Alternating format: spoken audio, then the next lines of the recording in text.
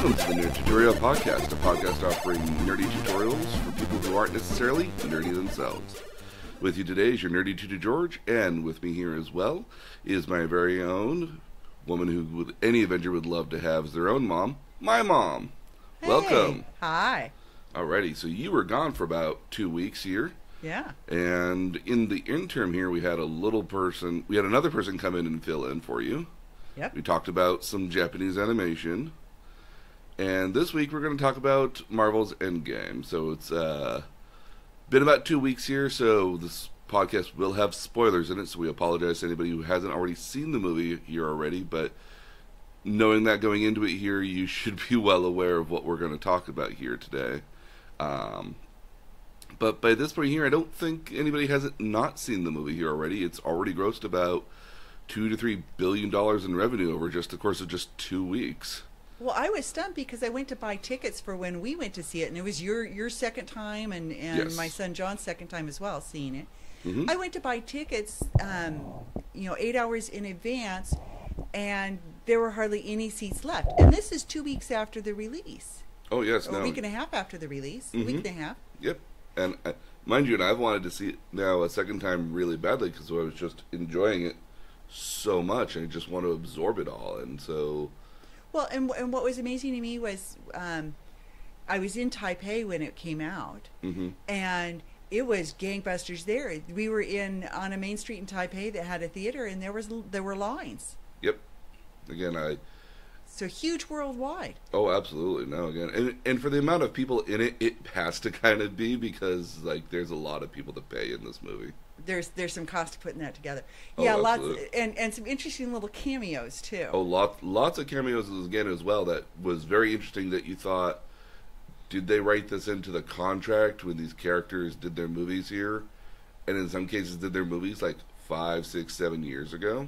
Yeah. Which is kind of an interesting notion here when you think about it. So, pretty amazing. Obviously a lot of forward planning. Very much so, and very much an interesting sort of... I almost want to be there and be there when they did the casting sort of thing here. We want to do this, this, and this. Well, can we get X, Y, and Z? Let's find out. And we can't get X. We can't get X person. Great. We have to change the entire movie to do Y thing now. So Yeah. but no, I mean the brain trust that's been in these Marvel movies has been very good. Actually, what's interesting is that the person who the casting director for a lot of this is the same one since Iron Man. So, well, yeah, but okay, so it's the same one since Iron Man. Does that mean they signed up Gwyneth Paltrow for, 9 movies when they signed her up for the first one? I doubt they signed her up for 9 movies, but they probably signed her up for, I'm pretty sure, at least the first 2 movies here. Okay. And then basically was do you want to be in more? Because while she's not an integral part of... she's a very important part of the Iron Man continuity. Mm-hmm. I could imagine that it'd be somewhat easy to, if you don't necessarily have to have her, you don't necessarily write her in, much the same way Natalie Portman who was in the Thor movies here as Jane Foster, which is somewhat, which is Thor's love interest. Outside of the second movie here, she never shows up ever again, and they only ever say oh yeah, no, she dumped you, stuff like that. But she's in there for a wink of an eye.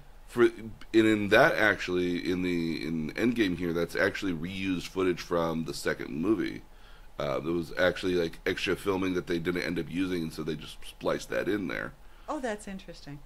But yeah, it's one of those things where again, Natalie Portman just doesn't want to do Marvel movies for whatever reason, and they have there's a great little bit here where in the comics where Thor becomes unworthy to wield the hammer. Yeah. And she ends up picking it up instead because she's worthy to pick up the hammer. So we're going to talk some more about the hammer later? We can talk about the hammer later. It'll be very. Okay. It becomes important. Okay. So there's a lot of characters in here. I'm going to only list the major ones here, which include people like Iron Man, Captain America, Hulk, Thor, Black Widow, Hawkeye. Now these are the original 6 that were in the first Avengers. Here, these are probably the people who've been holding on to their characters the longest here, with the exception of maybe Bruce Banner because it was Edward Norton in the first Hulk movie, right. But even then, the first Hulk movie doesn't really feel like a Marvel movie in its own right in some cases. Okay. But then after that, you've got War Machine, Ant-Man, Captain Marvel, Nebula, Rocket, Pepper Potts, and then Thanos. So these are pretty much all the major players here that I was able to remember, at least. Unless there's more that obviously do come up later. Well, yeah, you have Captain Marvel. Absolutely. So let's just start off right. Let's just go through the plot here, essentially. So at the beginning of the movie here, you have Hawkeye out with his family and what looks like on his farm in a picnic. Mm-hmm. And I guess they get snapped away and they just disappear. Right. And Hawkeye just apparently is just like, wow, where did everybody go? It doesn't realize what happened until obviously a little bit later. Yeah. But it's kind of interesting that if you look for it, you can kind of see the little trails of dust as they disappear. Yeah. Kind of the background, so like we're all kind of clued in as like, oh, that was Thanos, and then he's just like, no. So that sends him on a deep end, unfortunately. Sends all of them on the deep end. I think that's one of the premises of the movie is, we can talk about this more later, but Thanos eventually figures out that grief is too strong an emotion for people to recover from. He took too much away from them. Yeah. So, when we get back to Iron Man here, him and Nebula are in the Guardians of the Galaxy ship. It's broken down, though, so they're literally just stuck in space. Running out of air. They're running out of air, and Iron Man's basically resigned himself that, hey, this will be my last will and testament. Yeah. And then, kind of seemingly out of nowhere, Captain Marvel shows up, he comes down and saves him. You have kind of everybody back at Avengers HQ for a short period of time, which is in upstate New York, I believe. And Tony is just, I don't know if he's got PTSD or something, but he is just racked with upsetness at Captain America over Thanos and him winning and all that stuff here. Well, I think, isn't it really that he lost Spider-Man? Well, I'm pretty sure a lot of it's that he lost Spider-Man, that he got beaten in whatever way it was. He feels responsible. He feels very responsible, and then but part of the problem was that in earlier movies, Iron Man wanted to try to safeguard the planet because he kind of had a impression of this happening anyways. Yeah. And Captain America was basically like, no, you can't do preemptive strikes at all, or you can't. What you're doing is basically, I understand. Can't put a force field around it. No. I mean, I understand you want to try to protect everything ahead of time, but if you're trying to protect everything, you're actually doing something in the opposite. And you're basically forcing your protection on other people, whether it's necessary or not. They're losing liberties. Yeah. Yeah. So, but then that's Cap's thing at the end of the day, Captain America is supposed to be the best of all of us here, regardless of whatever it is that's happening. Yeah. So everybody but Iron Man then goes into space. They find Thanos, and Thanos is kind of just in a t-shirt and farming, which is kind of interesting. He's living his new life as an agrarian. Yep. Very much, and he's you can see that he's injured in some sort of way because he's hobbling up the stairs. It doesn't look like he's using his left hand very much, if at all. He looks like he's it looks like the effects of what was the snap here, because if you go back to Infinity War, when he snapped, the gauntlet and a lot of his left arm looks just burned and charred, like the energy was too much for him to overcome at any particular point here. And so the Avengers get there, and Thor, in very quick fashion here, chops off his arm with the Infinity Gauntlet. It's then you learn that when you turn it over, it's like the stones are gone. Yeah. And Thanos basically explains, I destroyed them. I didn't need them anymore. What I did was, I did what I needed to do. And it was done. And he didn't want anybody else to have the ability. He didn't need him anymore. He did what he wanted to do with them at the end of the day. And there was no real purpose or need for them later on here. So, that being said, there's a short little monologue back and forth here, and basically at the end of it here, Thor just takes his hammer and chops off his head. And just kills him right away, unceremoniously. Which is interesting because back in the first movie, Thanos basically, at the moment of snap, tells Thor here, like, you should have gone for the head. Yep. And so Thor this time learned he went for the head. Except Thanos is alive later. Yeah, but that's going to be explained later. So Okay. All right. All right. I just don't want to confuse people. No, yeah. Okay. So this version of Thanos is dead. Okay. And then the title screen comes up and it goes 5, and it just holds there for a while, years later. And it just kind of holds you on there because you're just like, time passes, 5 months, weeks, years, and you're just like, oh.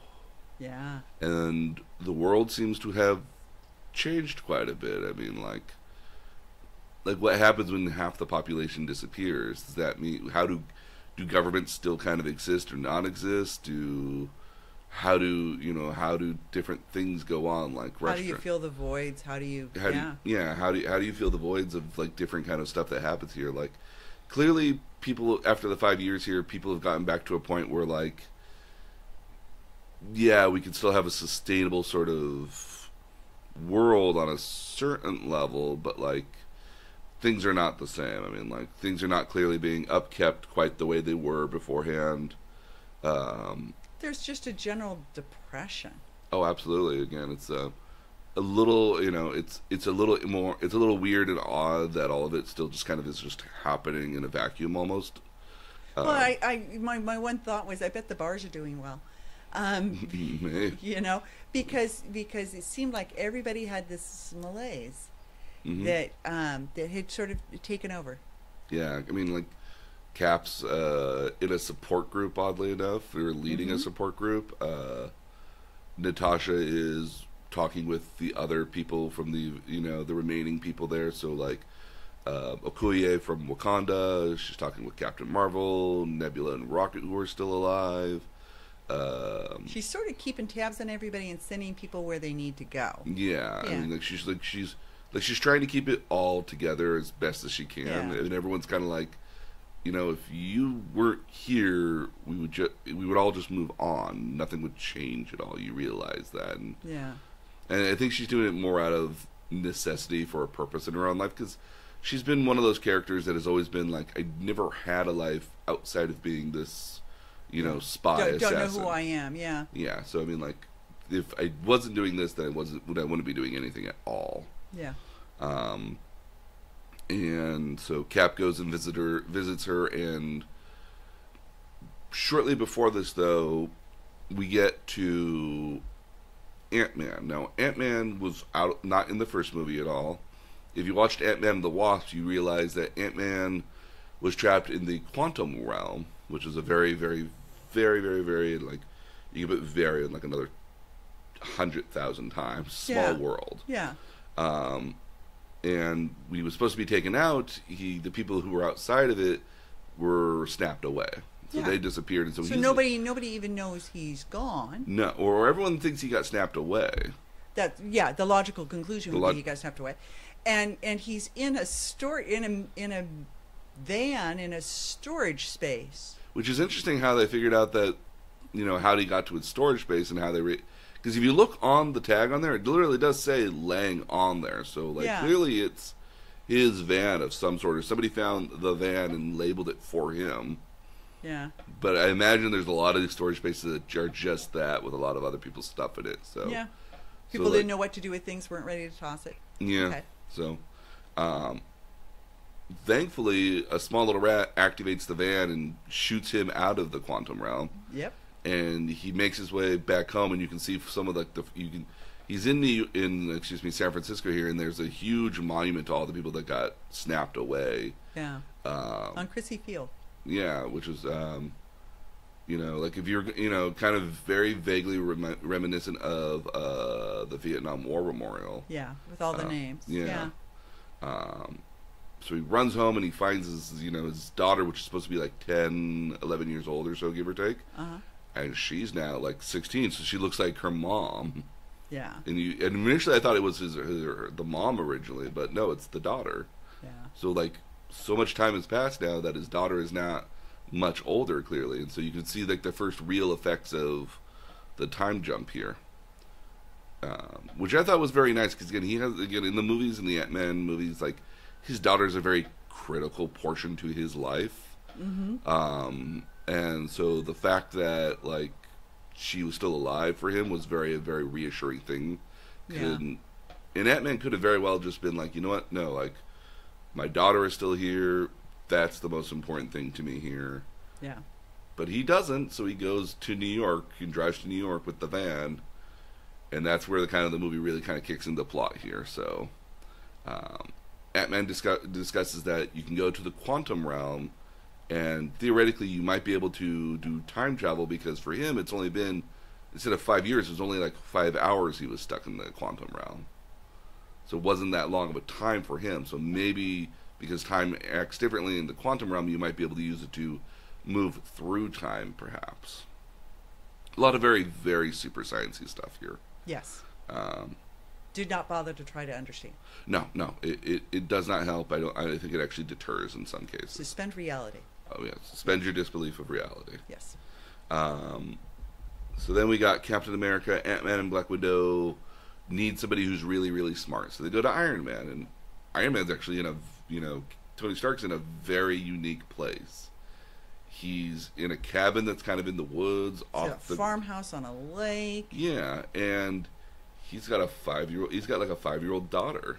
Yes, and her name is Morgan, just like the dream he had about the eccentric uncle of Pepper Potts. Well, but he had a dream at the beginning of the last movie, Infinity Wars.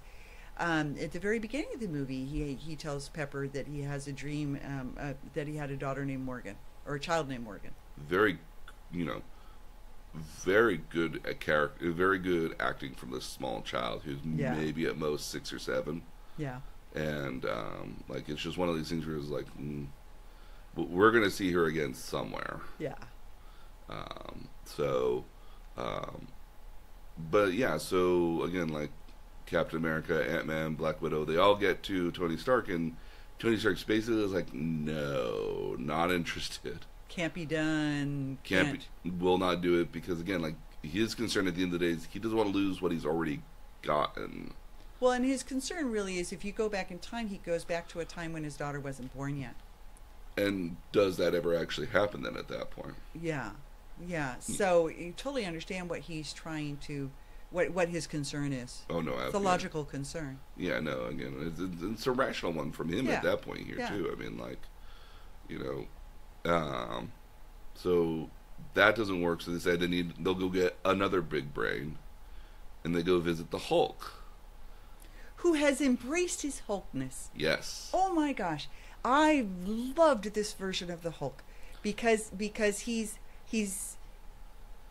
Bruce Banner and he's the Hulk all merged into one. Hulk is wearing glasses and nice suits, and he has just allowed himself to stay big and green. And he's very confident about it too. I mean, if you notice through a lot of the other movies, Bruce Banner being Bruce Banner is very nervous and very kind of and sometimes he can't change, and he can't. Sometimes he can't change, but again, he's very kind of concerned that he's got to keep himself in check, and keeping himself in check is actually for him a lot of work. So he doesn't turn into this monster at all. And now that he's just the monster full time, but himself here apparently, like he's much happier in life almost about it. He was like the only person who seemed better off after the snap than before. Yeah. I can definitely see that, yeah. Yeah. I loved the idea of self-acceptance. I like the notion here that the kids are like willing to just kind of walk up to him and be like, hey, can we get a photo with you, Hulk? Take a selfie? Yeah. And he's just like, yeah, sure. It even dabs at one point, which I thought was dumb and stupid, but it was just like it's pretty cute. But it's also just like, okay, it's a nerd who finally got cool, and how does a nerd be cool? And so I thought that was perfect as well. And Hulk's basically like, yeah, I kind of know what we're doing here, but I really, in all honesty, don't. Yeah, he's reluctant. He's very, very, very reluctant here. So um, they go back to Avengers HQ to try to get that done here, to try to test to see if it's even doable at the end of the day. Um, Meanwhile, back with Iron Man, oh god, every single time like Tony Stark is with his daughter here, it's literally the cutest thing in the world, and it's just like it's just ever so perfect every time. I love you 3000. Oh yeah, I even love it. So just the scene beforehand where like they're all talking in Tony Stark's patio or something. Basically, little child Morgan here comes up. It's like, Mommy told me to come and save you. Yep. I thought that was like, oh. And that's when the other Avengers have kind of cornered him at his lake house. Yeah. So, but those ever so cute. But Tony Stark has basically couldn't let an idea go. Yeah. And started kind of meddling with the science here and figured out, yes, this is all doable. Yep. Because he's got a picture of him and Peter Parker with some sort of award of some sort, and it's a very cute photo of them, and he can't let this go. And he's got this kind of good scene with Pepper Potts where, with his wife at this point here, where he's basically like, I could just put a pin in this and be done. Put this in a box, throw it into the middle of the lake, and be done with it here. Yep. And then go to sleep.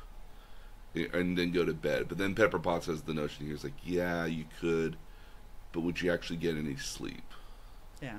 And you get the feeling that it really is about Spidey. Yeah, no, it's very much about Spider-Man. It's very much about Tony, I think, racked with guilt that he's been trying to cover up for years. I mean, this is a guy who at one point here in the comics was very much drinking himself to death on a certain level because he was so unhappy with his life, and everything in his life had just been, yeah. So he gets back to Avengers HQ, basically explains to Captain America, hey, I figured it out. I figured out how to do the time travel to make it work. They reconcile their differences here essentially to move forward.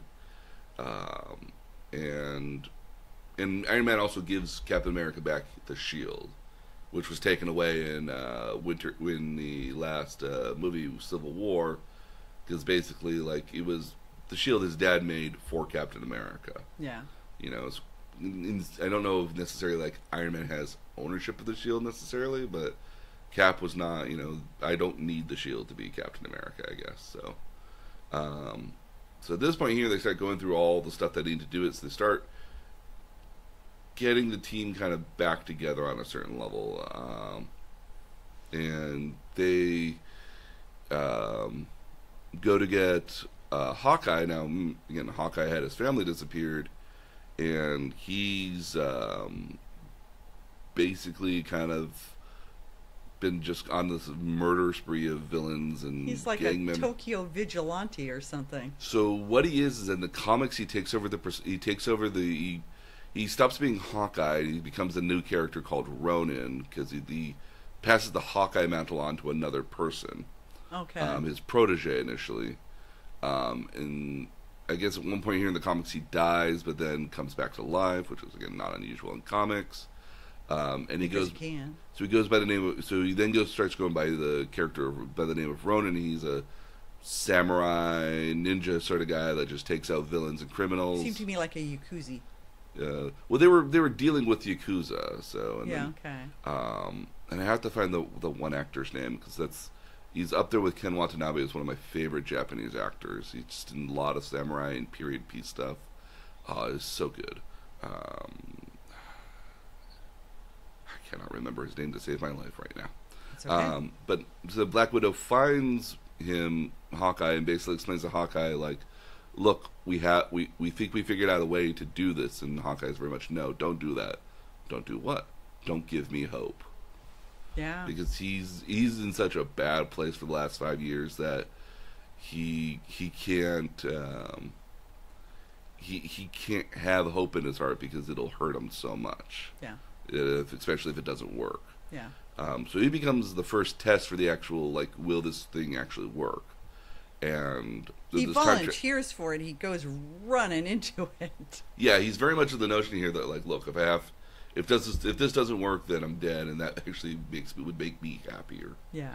But lo and behold, they send him back to the farm, and they send him back in time, and he can hear his children's voice. He runs into the house to go see his children, and he gets ported back to the present day because he's only supposed to be there for for like a minute or two to see if it actually works. Yeah. And unbeknownst to him, he's actually got, like, I think one of his son's baseball gloves. Yes. And brings that back with him. So now they know, oh, hey, you can bring stuff back with you. So now that's even more important. So now they decide they're going to have to do a time heist. And so now they have to get the band back together to do it. Well, they need to collect all the stones, which means they need to know where all the stones are at a particular time. But before that, they got to go get back and get some people. So they reach out to Rocket and Nebula. They come back, and there's a very fun little scene where, like, Ant-Man's got a pair of tacos and he's going to start eating the tacos outside. But the Guardians of the Galaxy ship comes in and kind of, I guess, blows all the contents of the tacos out. Yeah, lettuce flying. And so Nebula passes by him. It's like, apparently, I guess she's got the radio with, like, War Machine and, like, hey, be careful, there's an idiot here, you know. War Machine just lands right in front of him, scaring the crap out of Paul Rudd, and all of his taco stuff goes flying everywhere, even more so than the first time. Yeah, and then Hulk kind of passes by, and he's just looking like he's on a college campus, like just walking by. He's got like a handful of something in his hand. He takes 2 tacos and he gives it to Ant-Man. It was just a cute little scene. It was a cute scene. There's a lot of that kind of like cute little stuff that it is delightfully campy. Yes, and I don't mind campy when it's just kind of being fun about it. Definitely does not take itself too seriously. No, and I think that's seriously, but not. I think at the end of the day here, like, it knows when it's time to have kind of light moments and let the characters just kind of like interact with each other in such a way that just kind of reminds you that there's still very much, this is not superheroes, they're still people first. Yeah, it humanizes. Yeah, and that they can just very much still be interacting with one another. So Hulk and Rocket have to go find Thor. And so they go to New Asgard. So apparently some of the Asgardians lived. Oddly enough, their ship got blown up, but somehow some of them lived. Yep. And so now they're in this place where, again, I mean, Odin, which was Thor's father, basically said, like, rebuild Asgard here. It doesn't have to be necessarily a place. It's just wherever everybody lives. Yeah. And so they rebuild it here. They're into like a little Norwegian, like, fishing town almost. Yeah.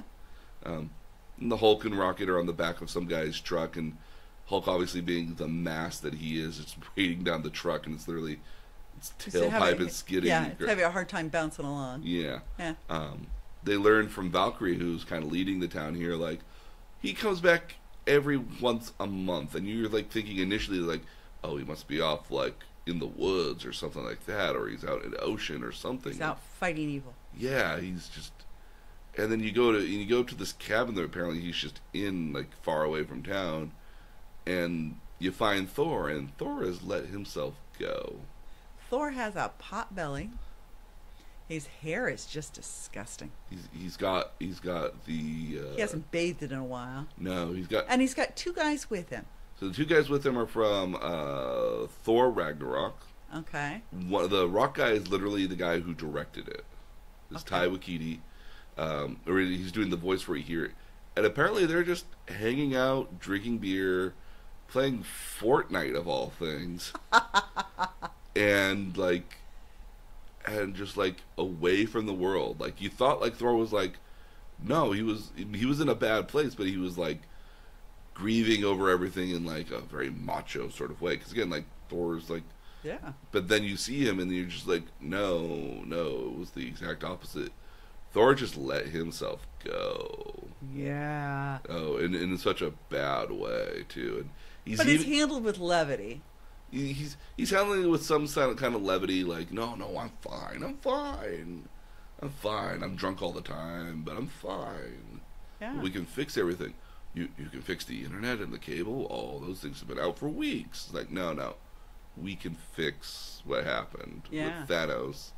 And it's one of these things where, like, no, don't do that. But Thor feels responsible for what? For not having gotten and not having gone for the head. Yeah, no. Again, it all kind of ties back to like he feels just immensely responsible for everything that happened because again,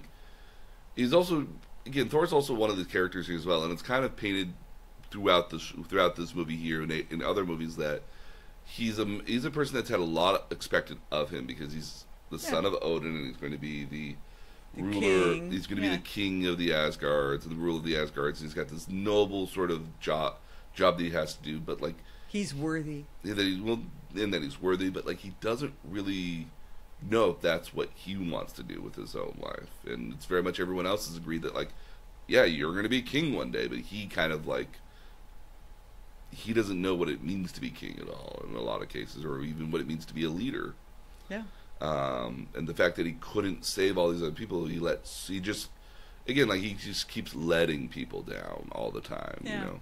So, and everybody he loves or cares for gets killed because of events that happen around him. So, like, it's very, very understandable. Like, if you think everything in the world goes wrong because you're there, that you would want to eject yourself from that to avoid having that happen to anybody else. Well, and I kind of took it as if you want to fail big time. Oh yeah. Which was kind of where he was at. Mm-hmm. A very logical extreme for him. Yeah. So they get everybody back together, and so they have to plan a time heist. So they have to figure out where all the stones are. So, obviously, Thor tells them that where the reality stone was. There was in Asgard with his girlfriend Jane Foster at the time. They figure out that the power gem and the the power stone and the soul stone are in space on these remote planets. Yep. And in kind of like a moment of levity here, they realize, oh wait, the space stone, the time stone, and the mind stone are all in the same place at one point. Yeah. In time. So when they all realize all this here, they basically figure out, okay, we're going to split ourselves up in 3 groups, and we're going to go collect these stones to snap everybody back. Yep. And so you have, let's see here, you have Captain. So you're going to have Rocket and Thor. They're going to go to Asgard to get the reality stone. And they're already buds because they've been. Well, I don't know if they're buds necessarily because. But they've met each other before, and they were interacting with each other a lot in Infinity War, so like they already know each other to some extent here. Yeah. And Rocket's very serious, while Thor is not in a great place, so it seems like a logical person you'd want to have there. Yeah. You've got Hawkeye, Black Widow, War Machine, and Nebula. They're going to go to space to go get the stones that are in space.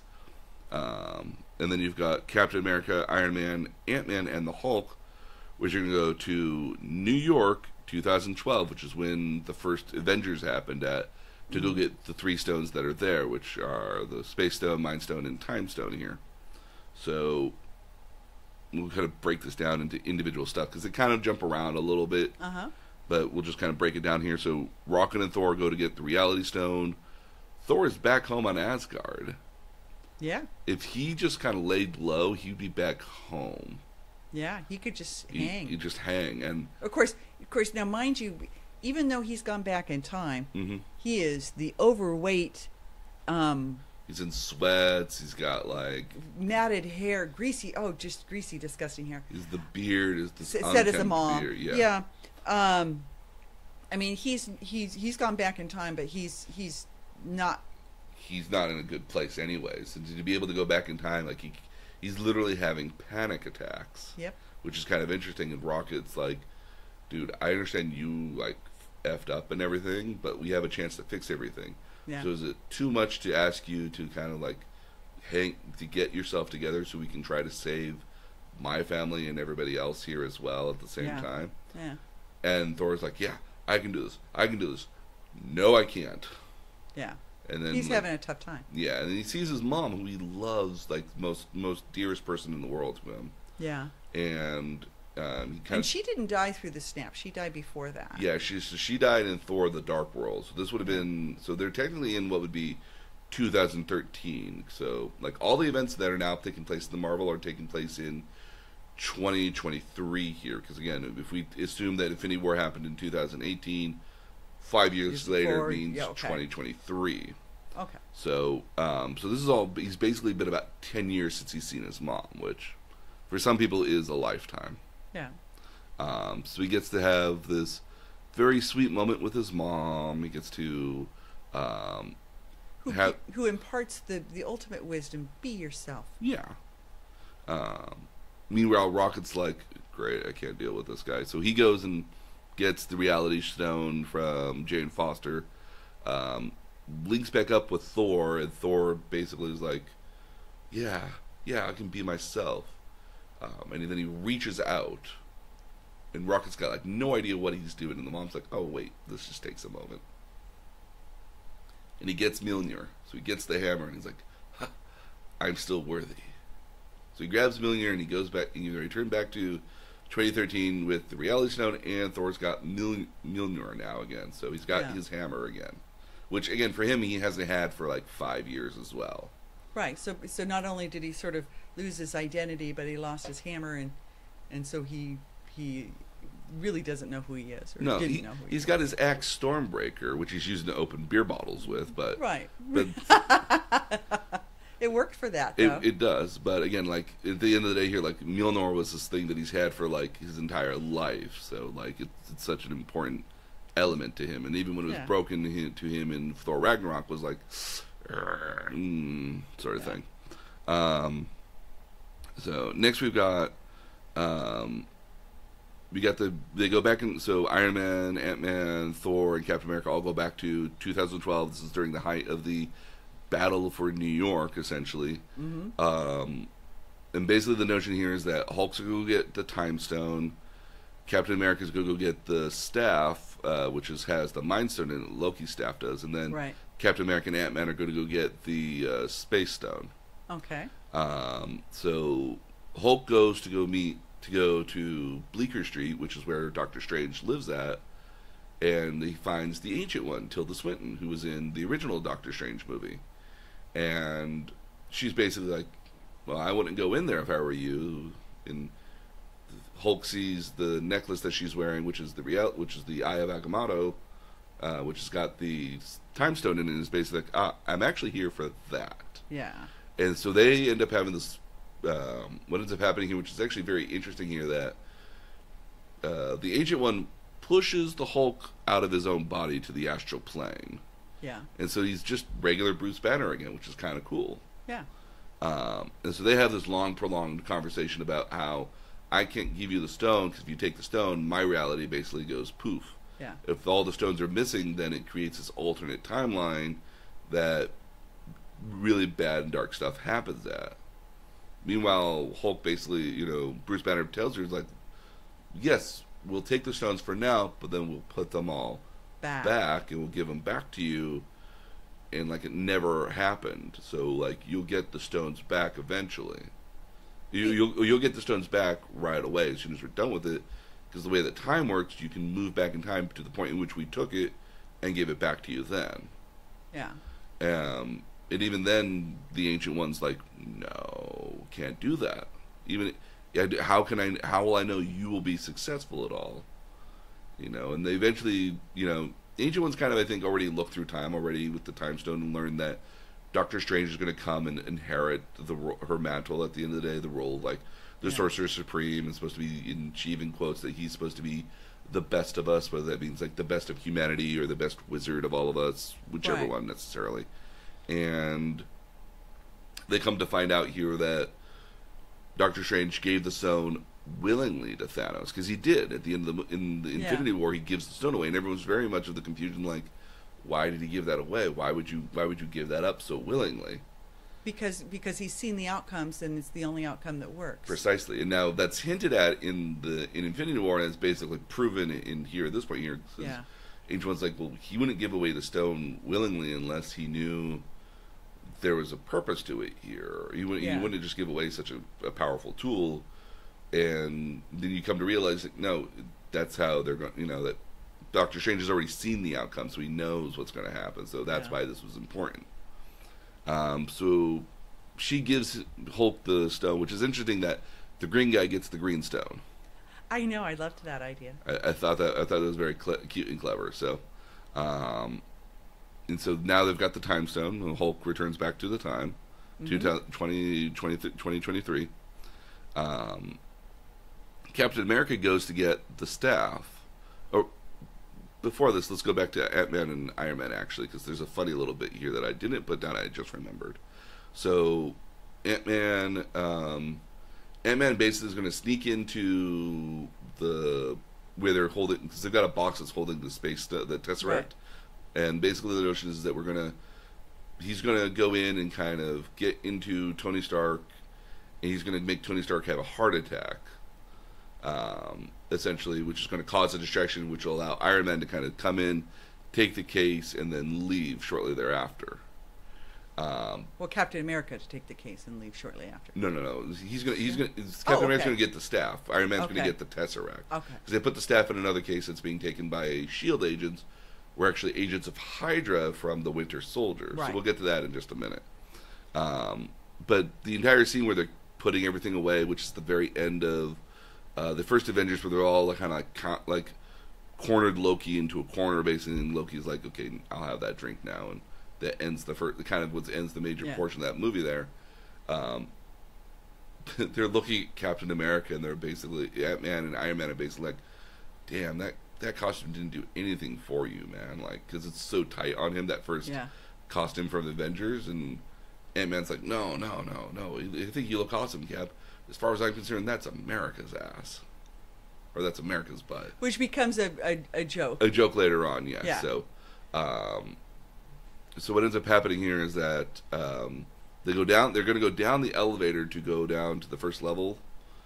And they look at Hulk and like, no, Hulk, you have to take the stairs. You're too heavy for the elevator here. And Hulk's, this is 2012. Hulk is like, puny stairs. I hate stairs.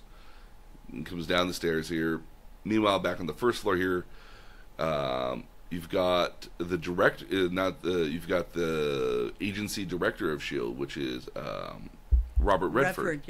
Which is amazing that they got a cameo out of Robert Redford here, and mind you, like, it's probably been like 4 years since they did 4 or 5 years since they did Winter Soldier, so like they got him back again. That's really cool. Because he hasn't really done a whole lot of movies between this. Well, he's kind of an old guy at this point. No. I mean, he's mostly retired, I would imagine, for the most part here. But again, like, it's really cool that he got to be there. I'm sure it was just like, hey, you want to come in for a day and do this? Yeah.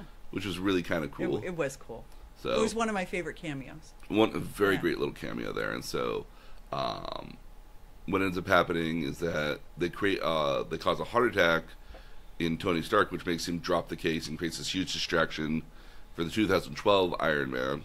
Right. As we're 2023 Iron Man comes in, takes the case and starts walking away. But as he's walking away, he apparently gets right by where the stairwell is, which is an extra space for a stairwell. Hulk smashes it open and runs out, knocks him down, and knocks the case away. Loki, who's kind of like handcuffed and got a mask on him so he can't talk, sees the Space Stone kind of like trickle by his feet. He's like, oh, yoink. Grabs it and disappears away. Yeah. So it leads to this question of like, how much did it change to the future? But like, I gotta think that like at the end of the day here, as much as a lot of people want to say like, oh, Loki's still alive now because he disappeared, like, no, we don't actually know that. And if you think about the logical events that happened, like, Thanos did get all the stones at one point here. Yeah, so we know. Yeah. So whether like Loki had it with him or was retaken at one point here or another, like, there's time continuum questions. These time continuum questions. This will probably be answered a lot more in later movies. But for now, like, I like to think that Loki is still kind of gone, but if he comes back, like, yeah, he gets to come back. We all like Loki. Yeah. Because that's his thing. He always keeps coming back. He's died several times. Oh, yeah. So basically, Ant-Man and Iron Man failed to get the Space Stone, and now they don't know where the Space Stone is now in 2012, and they're out of luck. Yeah. They don't know where to get it from. Meanwhile, Captain America is going to go collect the Mind Stone from the S.H.I.E.L.D. agents, which are actually Hydra agents. So it's almost a literal recreation of the scene from Winter Soldier, where he's walking into the elevator, and they're going to have a fight in the elevator. Well, and your brother actually had me watch that scene before we went to the movie. Mm-hmm. So he had me watch the famous elevator scene. Yeah, which is a great little scene when you consider that they had a fight in an elevator. Yep. And it's like everyone starts reaching for their weapons almost, because yeah. Again, they're all agents of Hydra, but they're also like they're undercover S.H.I.E.L.D. agents. Yeah. And so like there's this kind of tension here that like, does Cap know who we are? Is Cap going to stop us here all of a sudden? And Captain America's basically like, look, change of plans. I'm going to take this. I'm going to take control of the staff and deliver it to the HQ here. Yeah. Because they think there might be somebody who's going to steal the staff. Yeah. Then they don't believe him initially, and so that's why they start reaching for their weapons. And then he kind of leans into Agent Sitwell, which is the one guy here who's basically the leader of it here. Basically leans in very closely and goes, "Hail Hydra!" And then he looks and is like, "Oh," and that's what convinces him to give the box, which is a great little touch off because in 2016 here, 2017, there was a Captain America comic where at the very end of it here, at the very end of the comic, which and then you would have to wait another month to see the next next book of it here. Installment, yeah. Captain America basically looks at everybody and says, "Hail Hydra." And then, like, it just ends shortly afterwards with no explanation of what's going on. So, another great little touch and nod to the comic books was always. So, like, you know, I almost wonder if, when they're writing these movies here, that, like, how much of the Marvel brain trust is in there writing the movies with the directors here, like, in a lot of cases. Well, and are the comics, you know, which impacts which? Yeah, no, again, I mean, like, yeah. Very much so. Cool. So, yeah, no, so that's a great little scene here. So Captain America's basically got the staff, but he runs across the 2012 Iron Man. 2012 Captain America. So now Captain America's got to fight his counterpart, Captain America. And they fight on a very equal level playing. In 2012, Captain America's like, I can do this all day long. And 2023's Captain America's like, yeah, I know. So they have this fight, and it looks like they fall off what feels like 10, 20 stories to the ground. You know, and like Captain America, I guess. Yeah. 2012 Captain America's got our version of Captain America in like a sleeper hold. And basically what happens here is that 2023 says Bucky's still alive, which causes 2012 Captain America to be like, what? You know, if nothing distraction. Pause for a second. Yeah. Pause for a second. You know, pull his elbow back to hit him in the head. 2023 grabs the staff and basically puts 2012 to sleep, which is a great little thing. And this is where we get a call back to a joke that we had probably 20 minutes ago, in which Captain America now looks down at his counterpart in the other costume, is basically like, yeah, that really is America's ass. Yep. Yeah. It's pretty cute.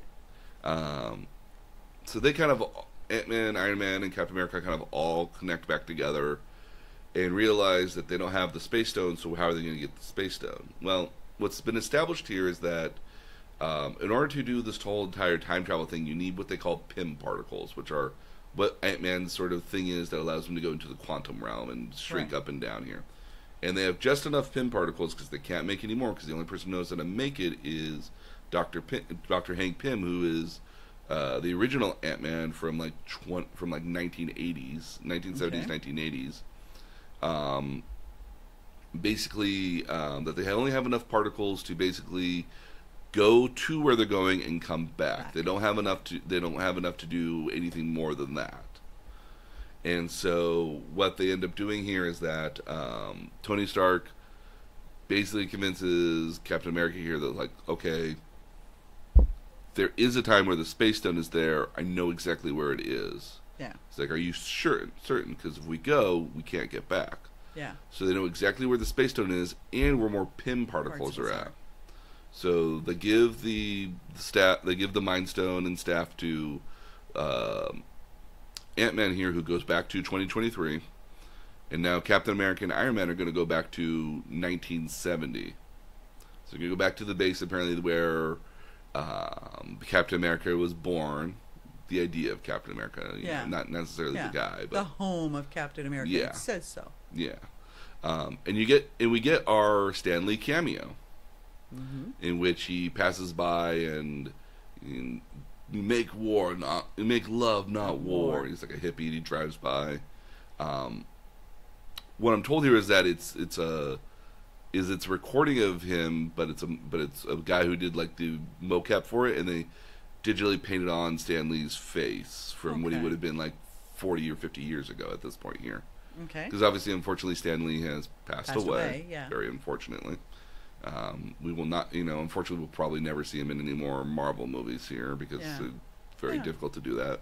It's very sad on a certain level, considering like... It is. I was pleased to see that they included that. I wasn't sure how they did it because I didn't know if it was recorded, prior to his passing or... Because the last one that he recorded here would have been the one in Captain Marvel, in which he's going to go read from Mallrats in 1990s, which again, the guy who did Kevin Smith, who did Mallrats here, didn't know that particular element of the movie, and so basically like Stan Lee was going to go audition for his movie in 1990s, so he's a part of the Marvel continuity, which is kind of a very cute little thing for him because he's a huge comic book fan. Essentially, his entire podcast devoted to it. Oh, cool. So basically, they go back to 1970, and so Captain America, they're sneaking into the base camp here. Captain America is going to go get the Pym particles, while Iron Man is going to go get the Space Stone here, and he goes the Tesseract. The Tesseract at this point, yes. He goes and gets the stone here, but in the middle of it, he meets his father. Who, again, for him, he hasn't seen in what feels like, His father's been gone quite a while. Well, no, so like his dad dies in like the 90s here, I guess, when Iron Man is like in his teens or early 20s. So in theory, like by the time this is 2023, he hasn't seen his dad in like 30 years. And it's his young dad from when his dad was just like, his dad explaining, I'm having a kid here very soon. Yeah, he hasn't been born yet. He hasn't been born yet, but he's going to be here very soon. And so like it's prime dad. Yeah, like, it's the best of the dad you're ever going to get. Do you have children? Yes, I have a 5-year-old daughter. Yeah, and so they have this very sweet and touching moment sort of thing, and he gives him a hug, and like it's very cute and sentimental here because like he gets to meet his dad one more time. Well, but his dad doesn't really understand why he's getting hugged. No, he doesn't. But he clearly thinks that's a little off. Yeah. Yeah. For good reason. I mean, like this random stranger kind of looks a little odd with his facial. But he has the conversation in which they talk about he doesn't know the father doesn't know what kind of dad he's going to be, and and Tony Stark says, "Well, I remember my dad. He was really tough on me, but it's the good times I remember." Yeah. So that was sweet. He also passes on his great line that his dad gave him. It's like, no amount of money ever bought a second worth of time. Yeah. And so that's kind of a interesting thing that's just going to be something between the two of them that will just pass on forever. Yeah. So it's a really kind of sweet moment here. But then Captain America kind of gets his own sweet moment as well. So as he's getting the Pym as he's collected the Pym particles, you actually see a very young, God, why can't but I'll put his name in here later. You see a very young Hank Pym. Yeah. And you see like the original like version of the Ant-Man mask in his lab here as well. And so that's a great little cameo that they got for him as well.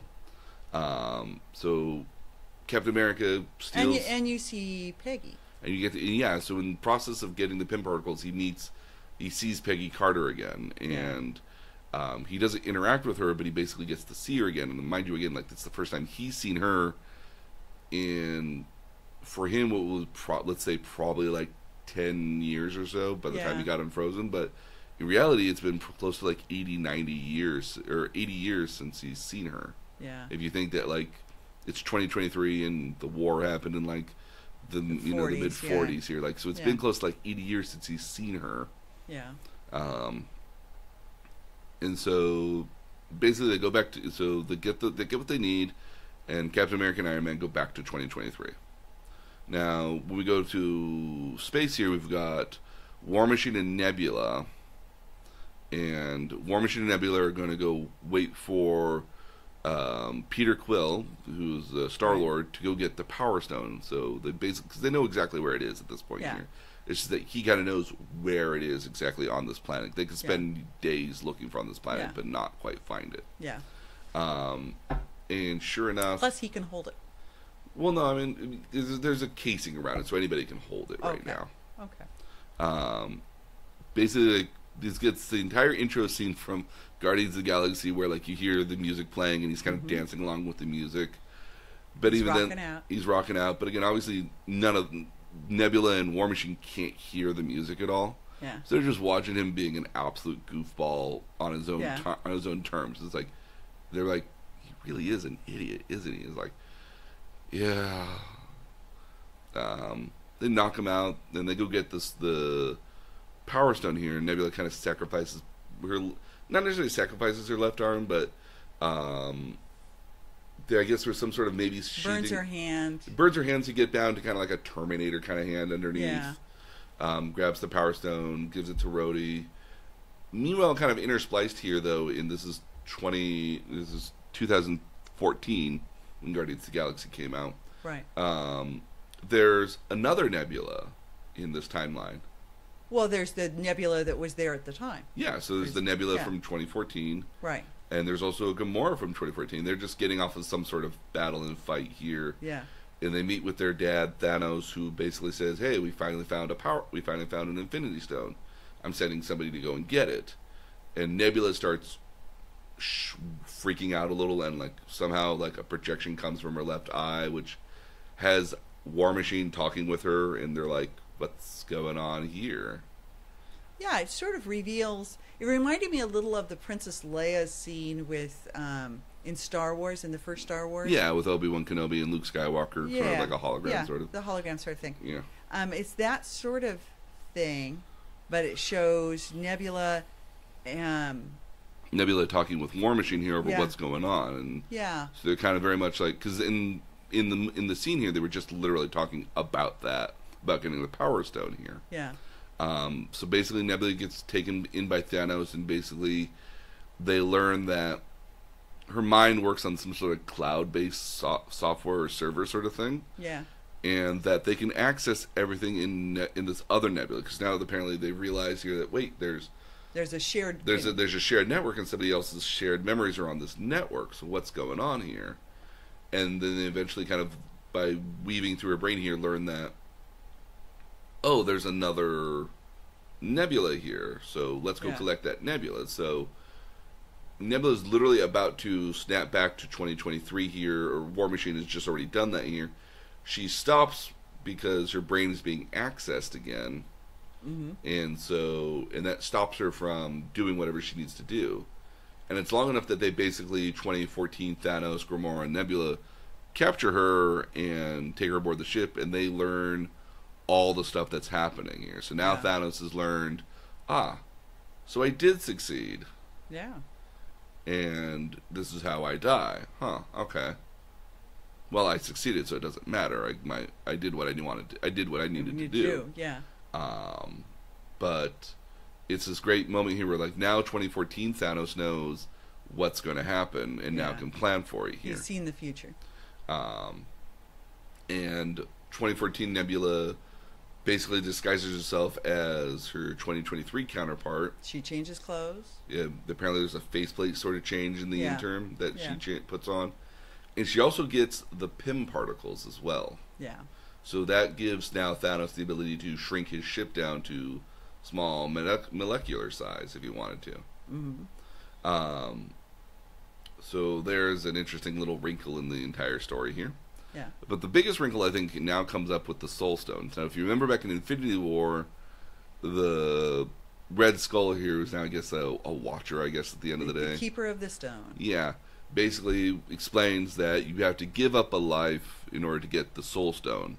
You have to. No, it's not that you have to give up a life. You have to give up something you love. You have to give up something that you love, yes. So, or you have to give up a life that you love. Yeah. And so it's Hawkeye and Black Widow, which was in a sort of very weird sort of situation where it's like, well, like, I'll do it. Yeah. Which one is going to do it here at the end of the day?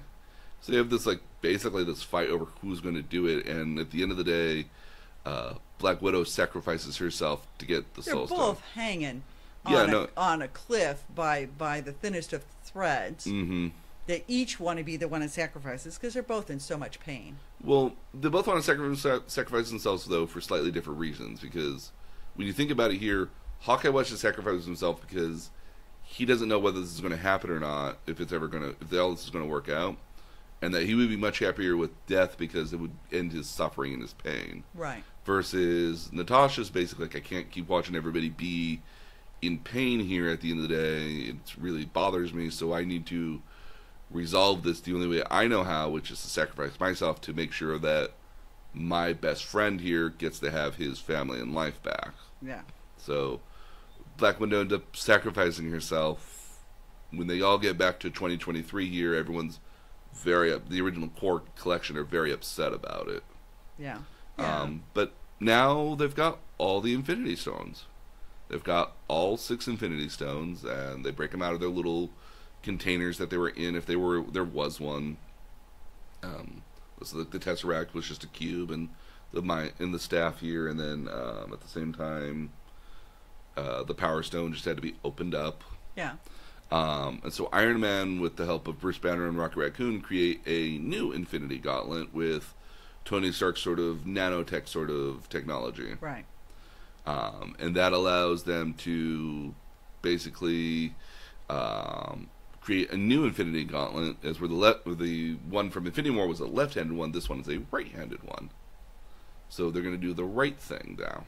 That's cute. I think so. Because if you do the left side, it's usually considered the wrong side. Right, yeah. So everyone returns, they create this Infinity Gauntlet, and they initially are fighting to who's going to do it here first. Thor wants to do it because he's the god of thunder, and he will basically be able to survive it, he thinks. But again, obviously, like, he's not still in a good place. Yeah. And he's kind of a screw up at this point. Yeah, no, like, I think he realized that everyone's realized he's basically at this point in his life he's a screw up, and don't let him around heavy machinery. Yeah. This is the most of heavy machinery that you're ever going to get. Yeah. But Bruce Banner basically steps up and says, look, like, I'll do it. I'm basically gamma radiation as it is. Yeah. So I should be able to handle it here. And the gauntlet, when you first see it, is a very small, human-sized gauntlet. Right. And it just expands to be, this Hulk-sized gauntlet, which is very cool. Yeah, it is cool. But at the same time, Hulk's the same size as Thanos, so now you've got this really big gauntlet in your hand. So, but what ends up happening, so the Hulk puts on the glove, snaps his fingers, and they're initially not sure if it actually works or not, if everyone comes back.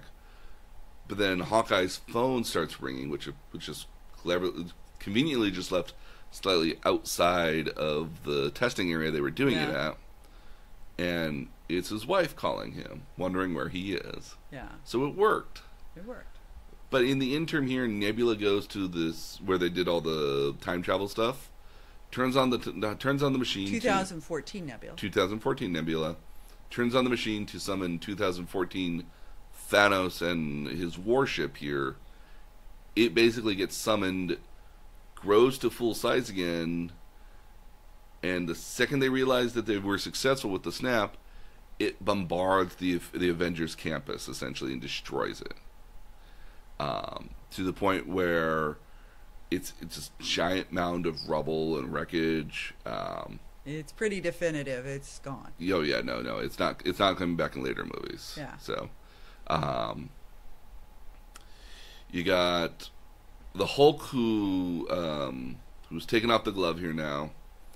He's now in the bowels of the basement here, essentially holding up the roof with his one good left hand still, because his right hand's pretty badly damaged from even just holding on to the Infinity Gauntlet. And you've got War Machine and Rocket Raccoon underneath there as well that are kind of trapped.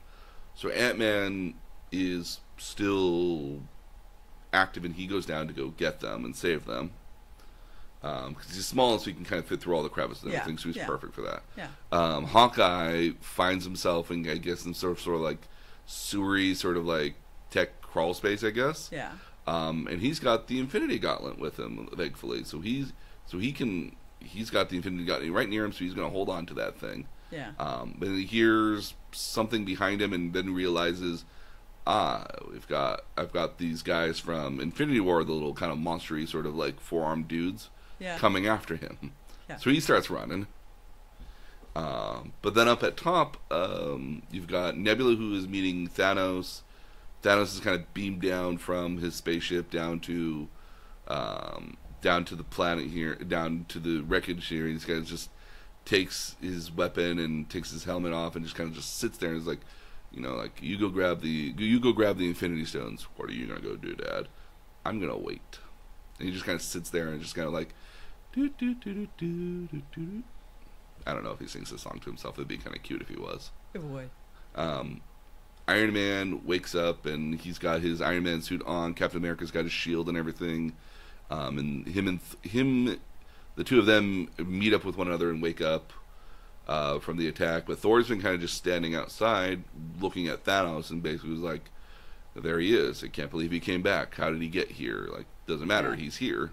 Yeah. What has he been doing? Nothing. He's just been standing around, waiting, it looks like. Well, good.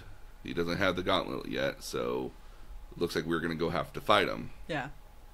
And Thor, Iron Man, and Captain America basically was like, this is a trap, right? It's like, yeah, but, we're walking into it, so it doesn't matter. Yeah. And so Thor summons his weapons. He has the hammer, he has Mjolnir in his left hand, and he's got Stormbreaker, his axe, in his right hand. And the bolt of lightning comes down, and so his beard gets braided all of a sudden, and his hair gets kind of braided as well.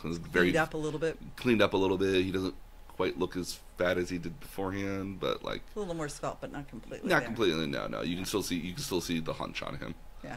And so basically they go down to Thanos, and then there's like, look, like, clearly this is the point in which Thanos tells them, like, look, I was successful, but clearly I wasn't successful enough because I left enough of you around who remembered what happened, and apparently this was, so my plan did succeed, but it had a hitch. So now I'm just going to remake the entire universe from scratch and destroy everything else.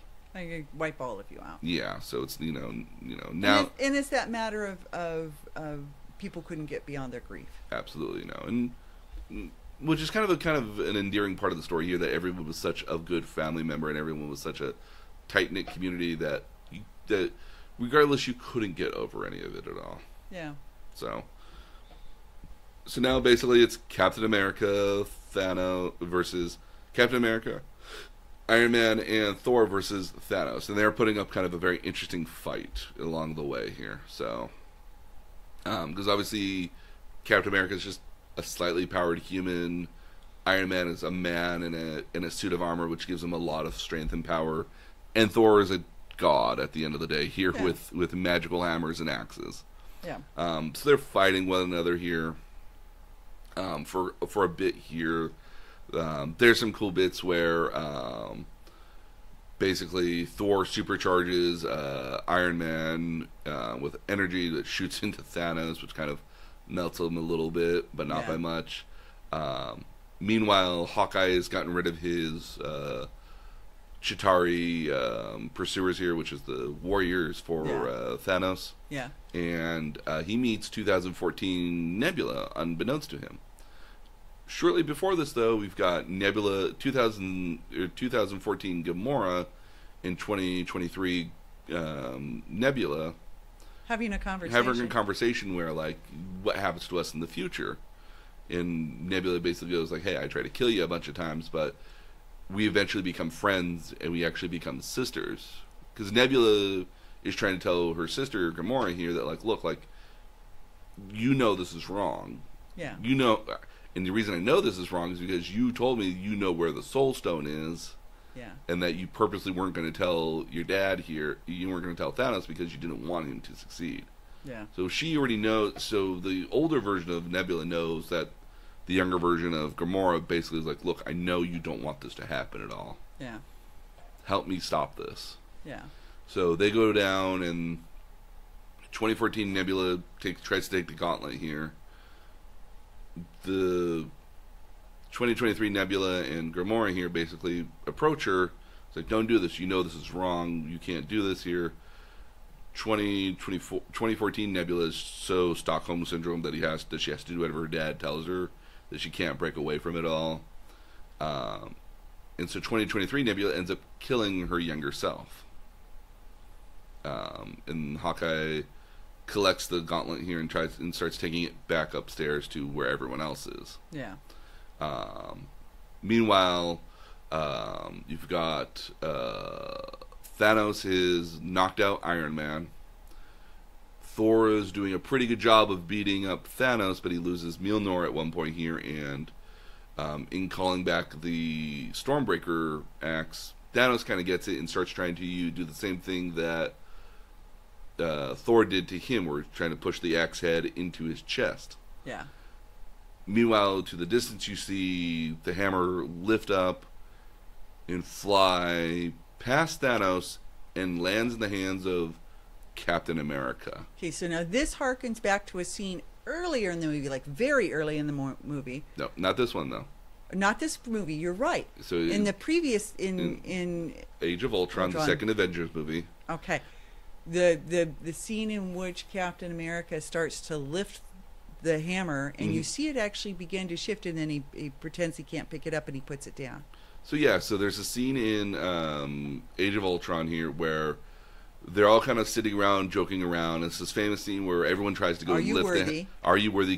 Everyone goes to try to lift a hammer here, and everyone else fails dramatically. They can't lift it at all, but Captain America goes to grab it here, and it shifts ever so slightly, and Thor has this look on his face like, ooh. Wait, hold on. Can he actually do it? And Captain America, it's unknown again, like whether Captain America actually could lift it or not, or if he was kind of like faking it out that, you know, like, oh, I lifted it, I made it move just ever so slightly, I won't do it anymore here at all. Yeah. So then Captain America is wielding Mjolnir, and theoretically, like, supposedly the powers of Thor, because that's what the hammer does. Yeah. Whoever shall be worthy shall hold this hammer and have the power of Thor. So he's calling up the lightning. He's using it with his shield to kind of batter it back and forth. So he's basically, like every Dungeons and Dragons character that's ever been a meat shield or tank that's got a sword and shield, or in this case, a hammer and shield. And he's just wrecking. He's wrecking Thanos here, but Thanos, I guess, knocks the hammer away from him here at one point, and with his own like double-bladed sword is hacking at the Captain America shield, and it's falling in pieces. And it's literally crumbling to pieces. Not unlike when Tony Stark, in his mind, saw when Scarlet Witch came during Age of Ultron, kind of whispered into his head the thoughts, the visions here. The vision was of the future where everybody's kind of dead, and Captain America's shield here is literally broken in a very similar way. It's like cracked and broken here.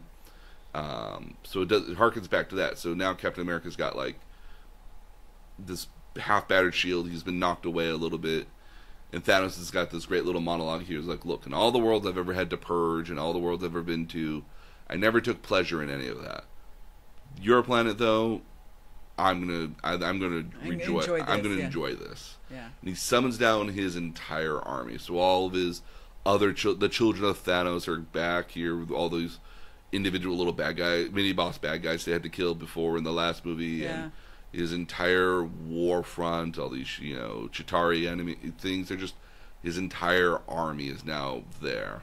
Yeah. And Captain America like straps on his shield, like, okay, time to do this, and he hears in his so everyone's kind of got this little kind of like earpiece connector on them, and basically he hears a little static in his ear, and he says, and he hears his friend the Falcon on your left, which is a callback to Winter Soldier when he was running in the very early scenes when they're running around, and Falcons were doing a single lap of what Captain America did, like 17 here. Yeah. And Captain America would every time would say, like, on your left when he's passing him on his left. Yeah. So he turns around, and there's Black Panther and his sister and his captain of the guard, Okoye. Yeah. You know, and they're coming through a portal that's the same kind of portal that the wizards make. Yeah. And from the distance here, Falcon kind of flies out as well, does a kind of a little circle around him. Another portal opens up, and the Guardians of the Galaxy come out with Doctor Strange, and there flies Spider-Man as well, and they're there. Other portals start opening up, and you start getting... You have a whole sky of portals. You have a whole collection of portals here, and you've got the army of Wakanda kind of coming out here, and their warships that they have. And then you have the wizards that are back all of a sudden as well, that are there, that are being summoned in. You've got Ant-Man is now rescued. Thor is now rescued. Hulk, Rocket Raccoon, and War Machine. And War Machine's got a new armor on. It's very similar to what I think was the Iron Patriot, which is another bit from the comics. But it's a much more heavily decked out kind of armor. Yeah. Because he ditched the last armor. Then you've also got Asgardians there as well. So you've got Valkyrie on a Pegasus, which is very cool. And then you also get Scarlet Witch comes back out there as well. You have Pepper Potts shows up in her own armor, which is a character called an armor that they call Rescue in the comics. It was meant for Pepper Potts to have her own armor, but it didn't have...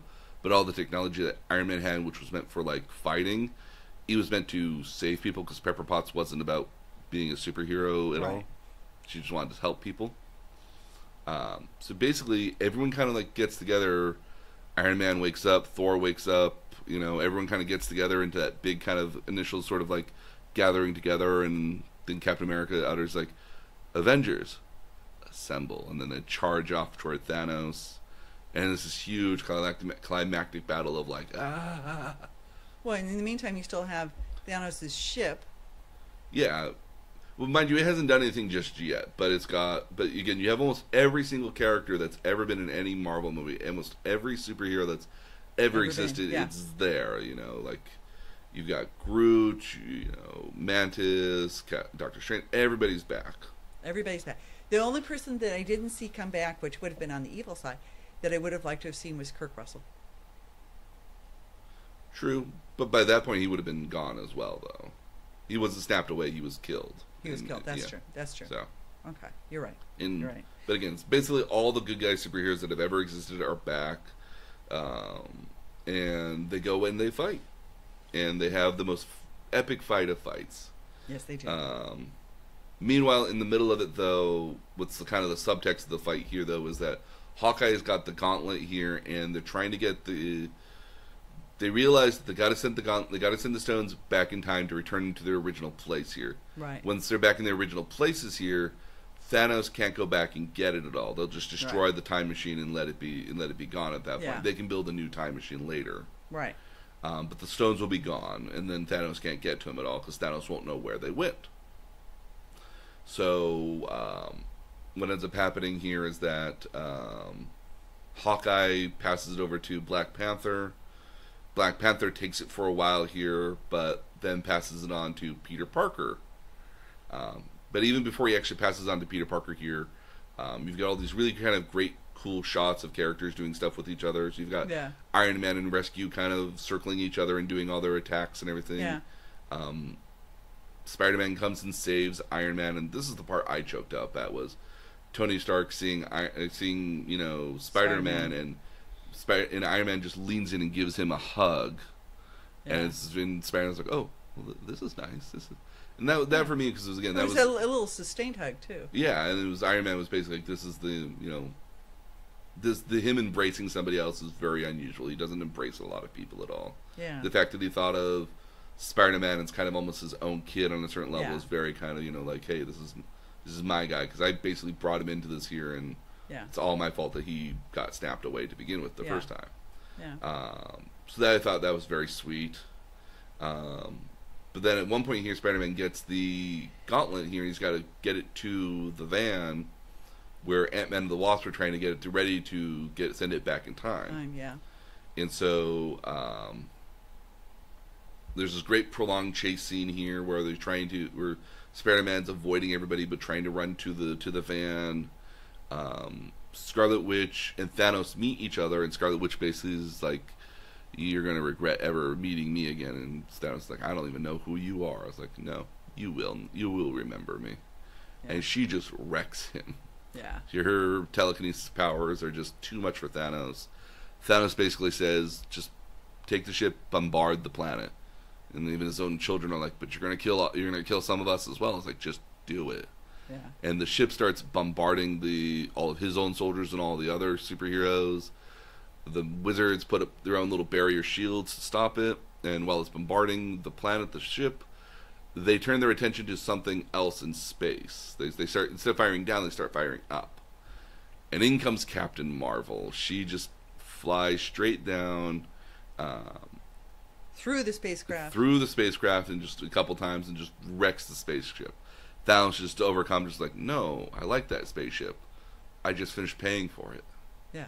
He's got that look on his face, like, no. Yeah. And then so Spider-Man is being still pursued here at this point here, and now at this point here he's trying to move forward, but he gets kind of stopped because of the bombardment. And then Carol Danvers, Captain Marvel, shows up to Peter Parker, and Peter Parker's like, "Hi, I'm Peter, Hi, I'm Peter Parker." And Carol Danvers has got this great kind of like way of saying, it's like, "Hi, Peter Parker. Got something for me?" "Yeah, but how are you going to get through it?"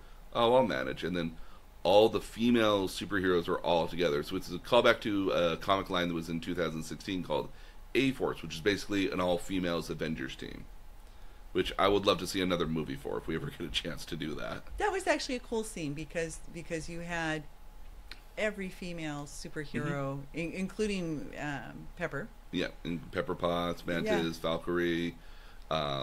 I don't know if I want to say Nebula and Gamora were there, but I'm not entirely certain at that point. I don't remember seeing them necessarily. Well, Nebula and Gamora have their own cute scene in which they meet back with Peter Quill and and Nebula, and basically like Gamora saves Peter Quill, but Peter's like, "Gamora, you're still alive," and he goes to try to embrace her, and Gamora just basically knocks him down to the ground, and Nebula comes to him and is like, and Gamora's like, "Really? I chose him?" Yeah. He's like, "Well, you should have seen your other choices." Yeah, your other choices were Drax, were a tree and a raccoon, So it was like, all right. So basically, A-Force, Captain Marvel here, gets the gauntlet pretty close to the van, but then Thanos throws, I guess, his double-bladed sword at the van and destroys the van, which causes a huge explosion. Carol Danvers gets knocked backwards and drops the gauntlet. Thanos literally goes to grab the glove at this point and goes to put it on his hand. Iron Man kind of comes in and stops him for just like a half a second, but isn't able to stop him. He puts on the glove, and he's got the Infinity Gauntlet on him again, so he's ready to snap his fingers. But then Carol Danvers comes in and stops him from doing that, and then you quickly realize that Carol Danvers is stronger than the Infinity Gauntlet and Thanos combined. Yeah. Thanos goes to like punch her in the face, and she basically is like, "Yeah, that didn't do anything to me." Doesn't even like flinch or move back at all. Just dink, like punching into like a metal side. Yeah. It's to the point here where Thanos literally has to take off the power gem, put it in his left hand, and then punch her in order to be able to do anything to her to knock her back. Yeah. Iron Man has looked at Doctor Strange, and Doctor Strange is like, holds up one single finger, and so then Iron Man kind of like knows what he has to go do here. So Iron Man goes to try to stop Thanos, try to get a hold of the gauntlet to steal it away from Thanos, and is unsuccessful. Thanos just bats him away like a fly.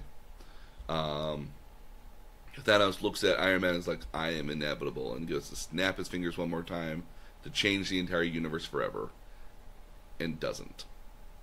Meanwhile, you come to realize that he turns his hand over. all the gems are gone. They're not there the anymore. stones are gone. Yeah. Iron Man has collected all the stones and put them in his own hand. Yeah. And now it's like basically frying him at this point here, all this power coursing through him. He snaps his own fingers, and that's what and he does his own snap. Yeah. And that snap destroys all of Thanos' army. It dusts every single bad guy. Yeah. It dusts all of his warships and creatures here, and at the very end, Thanos kind of like sits down and realizes it's going to happen to him, and he gets dusted into existence as well. Yeah. So, so unfortunately, Iron Man ends up like dying from this. He has one last moment with Peter Parker and War Machine and Pepper Potts. And then we begin like... Well, and Pepper Potts very sweetly tells him, "You can go rest now." Yeah. Which I thought was nice. Yeah, it was kind of like... We have this. We got this. You're going to be okay. You can go to sleep now. It's all right. Yeah. Because, Iron Man has famously never been able to let anything go. Yeah. So, so Iron Man is now dead. Now we get to kind of the very end of it here. We've got everyone kind of goes back to where they were. So Black Panther returns to lead his people once again. Yeah. Peter Parker returns back to school and meets his buddy from school again. Yeah. Then you've got Thor. They have this wonderful little funeral for Tony, where like the gift that Pepper gave him at the very first movie here, like proof that Tony Stark has a heart, which is his very first arc reactor. They put that into the ocean, into the lake here, and you kind of get this montage of all the characters, everybody who's ever been in any one of these movies here. So you go through like the initial main ones here, Hulk, and you get through Ant-Man and his guys. You get back to Thor and the other Falcon and all the other guys here.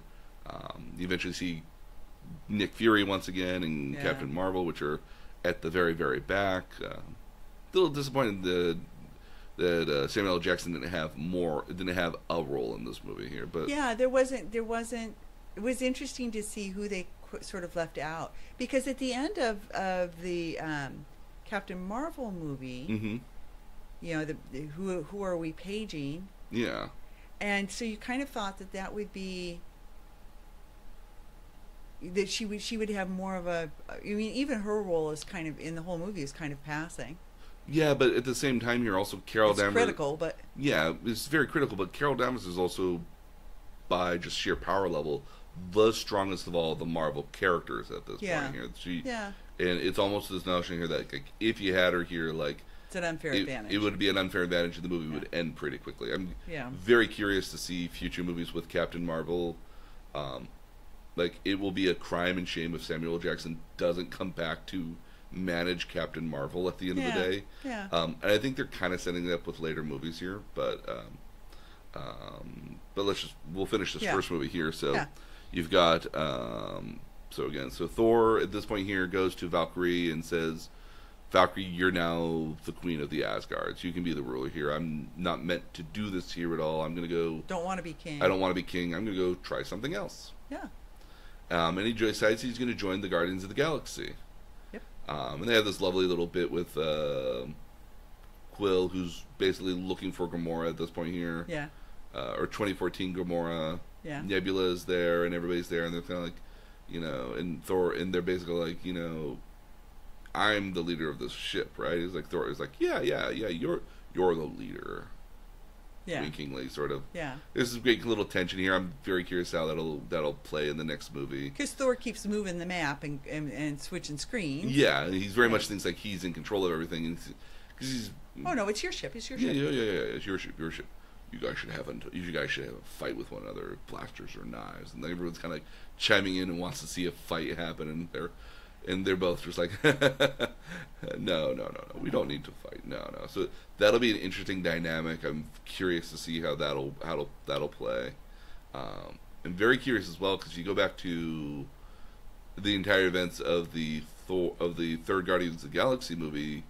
They were in production here, which means they kind of had to know what was going to happen with the Endgame movie here, and it was curious that the character for Thor, Chris Hemsworth, wasn't being a vocal part of the movie here, because nobody at that point knew that he was going to be in the third movie. They were keeping that in the third Guardians of the Galaxy movie. They're keeping that pretty under wraps here. So it's curious whether, because that movie was technically supposed to come out either this year or next year, because when they fired James Gunn, they had to put the entire production on hold. They were literally in pre-production at that point and getting ready to start shooting here within a couple weeks when he got fired over really dumb reasons. So it's curious about that. To me, makes me want to go back in time and do some more research on that. Yeah. Hawkeye rejoins his own family here. Everyone kind of just rejoins back kind of where they were beforehand. Yeah. But you got Captain America is basically, he's got to go back and put everything back where it was. So he's got to go take all the Infinity Stones and put them back where they were supposed to be. He kind of has to do it as well because he's also got Mjolnir with him as well. Yeah. So he needs to return that back to the time at which it was supposed to be at. So he's got to take that back with him. It has to go back to Asgard. It has to go back to Asgard. It'd be kind of curious because he's got to go back to put the Soul Stone back. How do you put the Soul Stone back? And that's the Red Hood. Because you're trading a life for... You're trading a life for another life. Yeah. But how do you put that back to where it was supposed to be? Because Thanos has to come back and get it himself. But you've also got the Red Skull there as well. Like, what's the Red Skull do? How are they going to interact with each other? Because they were enemies in the very first Captain America. Right, but he's returning something, so maybe there's honor among thieves. I don't know. Possibly, yeah. Yeah. So Hulk basically is managing kind of the time machine sort of thing here. Yeah. And the notion is that, okay, well, it'll just be like 10 seconds to us, but it could be, a bit for Captain America. He's going to go back and put all the gems back where they found them at. Yeah. And so, and you've got the Falcon and Winter Soldier there as well. We're kind of watching him. Yeah. And so Hulk basically goes to bring Captain America back, and he doesn't come back at all. Yeah. Like he jumps past his time thing. Apparently, he doesn't come back. Right. And then they kind of look off to the distance and they realize, oh hey, what's that over there? There's an old man over there, and they kind sitting of on a bench, looking out at the water. Walk up to him, and they realize it's Captain America, but he's like 80 years old, or no, yeah. He's actually probably like 100, because if you assume that he was like maybe 19, 20 years old when he became Captain America during the war here, and in the 40s here, and means you would have had to have been born in the 20s, and now that we're in 2023, he's got to be close to like 100 years old, maybe. Yeah. And Captain America stayed back in time. He went back in time to have a life with Peggy Carter. Yeah. And he basically gives up he no longer needs the shield anymore, so he gives it to the Falcon, and the Falcon's like, hey, like, this is going to be weird not having a Captain America in the world anymore. I was like, no, you'll be the new Captain America, so now the Falcon is now the new Captain America, which all this very much ties into the comics, where at one point here Captain America loses his super soldier formula and just super ages rapidly. And now is too old to be the superhero he was before he passes the shield on to the Falcon. Yeah. So it'll be nice to see if this older actor still plays a role in the movies here as like the old Steve Rogers here, because that would be my wish at the end of the day. Okay. And then the movie just kind of ends after that with this very loving sort of scene where you've got Peggy Carter and Captain America kind of just dancing with each other against the music in what you suppose like the 1950s, I would imagine. Yeah. Yeah. So, and then the movie ends, and it's this very nice moment that it ends on, but it's also this very kind of sad moment, because you're like, we're never probably going to see these characters again, or at least not all together like this. Yeah. So now that you've gone through the storyline, I thought it gave fitting ends. Oh yeah, no, again, to both Iron Man and Captain America. Yeah. I mean, really fitting ends. Tony gets to die having given the ultimate sacrifice. Mm-hmm. Which is a throwback to what he did in the first Avengers, because he was the guy who was willing to send the nuke to space to stop it from destroying New York and saving a bunch of other lives. So yeah. So I mean, I thought that's a fitting end. Yeah. And then Captain America gets his happiness, because you see him. He carries around that picture. Mm-hmm. all the time. Yes. Matter of fact, that picture that he carries around is kind of what saves him when he meets the 2000 or the 2012 yeah. Iron Man. Yeah, no, Yeah. 'cause again, it falls out of his pockets, and why where did you get that? Yeah.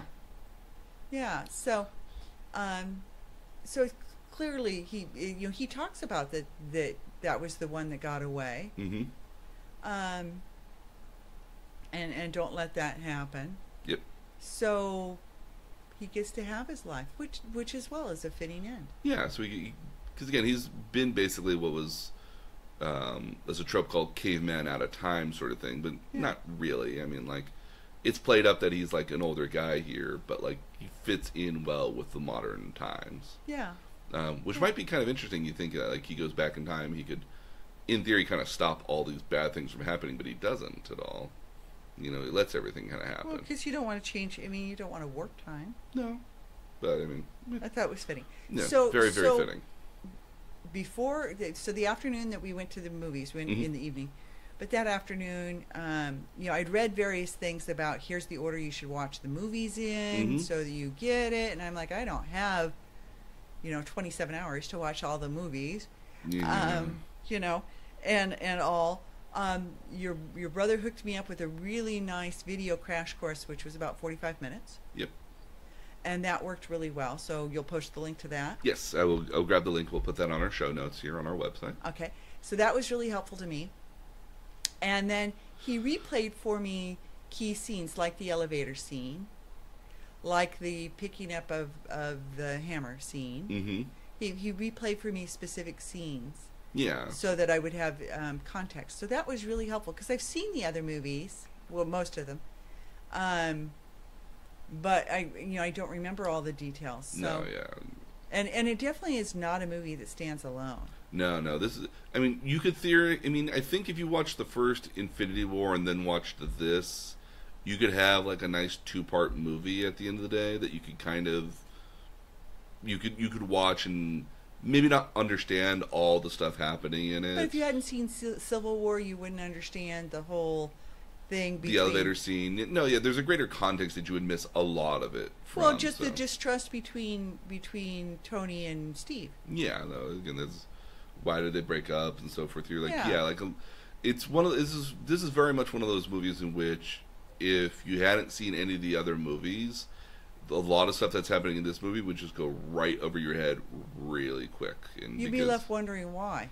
But a lot of it was also kind of like a tribute show almost at the end of the day. Like, here's all the really cool events that happened, and here's all kind of them, like, again, going back to, like, the 2012 battle for New York, I mean, like... Yeah. Even the Hulk goes down there, and it's like, while you're out there, maybe if you just kind of smashed a couple stuff here, and Hulk's, like, ripping his shirt, it's like, I think it's a little bit gratuitous, but...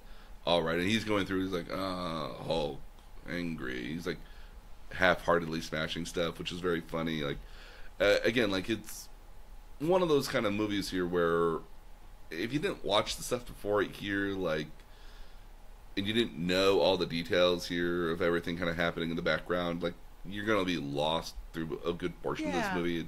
It won't have as great of or significant sort of context for you, I would imagine. Okay, so the other big complaint was. That I've heard voiced was that it's too long, and I want to tell you I didn't think it was too long. I actually felt like it moved pretty briskly. If you watch all the previews, you can add another half hour to your movie time. But yeah, so it's basically what feels like a 3 hour or 3 hour 15 movie. Yeah, but I actually didn't feel. I felt like it needed every moment that it took. Yeah. So I didn't have a problem with the length of it. No, I think a lot of people have a problem with the length of it before they watch it. I think a lot of it's just that context. It like, sounds long. This is a 3-hour movie. Wow. Yeah. What are we watching, Lawrence of Arabia or something? Or yeah, I've watched Lawrence of Arabia. It's okay. Yeah, not that great. It's okay. You have to understand the context. Yeah. So my overall, I enjoyed it. Don't think it stands on its own. So glad I watched the sort of crash course first. Found that very helpful. The things I enjoyed the most were probably not the things I was supposed to. So, enjoyed seeing the human part of Tony Stark and seeing him with his daughter and all that was very cute. It was very cute, and it was very well done and very realistic. and so I enjoyed that. But I really enjoyed the Bruce Banner embracing his green. Yeah. I thought that was such a great message. Mm-hmm. And then I enjoyed Thor. So Thor, I mean, because Thor's kind of an asshole in a general way, Mm-hmm. but a campy asshole. So I enjoyed him, and I didn't expect to, because he had flaws. And he had flaws you couldn't ignore. His flaws were very apparent and things you could not ignore. I mean, I think the only one downside that I had with it is that I think they kept making too many jokes at Thor's expense in some cases. Yeah.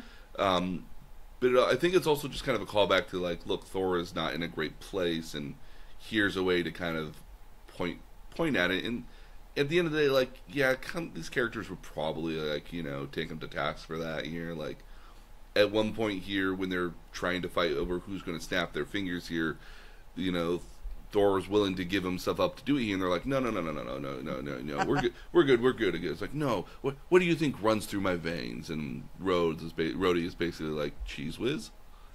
He does say Cheese Whiz. But Thor's trying to say thunder. Yeah. There's other moments here where, like, right when Thor gets back and Tony Stark and Rocket are trying to build this time machine here, is like, out of my way, Lebowski. Yep. Because he very much looks like the big Lebowski when you're watching him. Yeah, he does. So. Yeah, I totally get. Yeah. So I thought seeing somebody, you know, and the mother's message, just be yourself, be what makes you happy, and eat a salad. Yes, she does say that, and you're right. There are a lot of jokes at his expense. There's very a lot of jokes at his expense, but at the end of the day, like, ever since, like, I think Thor Ragnarok, where they haven't quite taken him quite so seriously at the end of the day, you're like, because in Thor Ragnarok, like, they take, like, what's supposed to be his journey somewhat not quite so seriously at all, which is interesting because, like, he's been a very serious character in his last two movies. And the fact that, like, he's being played now as very, not necessarily a bumbling character, but a character with a lot of deep flaws that range a lot more outside of not just being... he's being played as a screw-up. Oh, yeah, no, yeah, absolutely. Yeah. I find that interesting because I think it's a very humanizing thing that, like, the best of us can become not necessarily the greatest of all of us. Well, and I think from a different standpoint, you almost kind of have to do that to get him in with the Guardians of the Galaxy. Because the Guardians of the Galaxy are so campy, and they're all screw-ups, and they are all screw-ups, that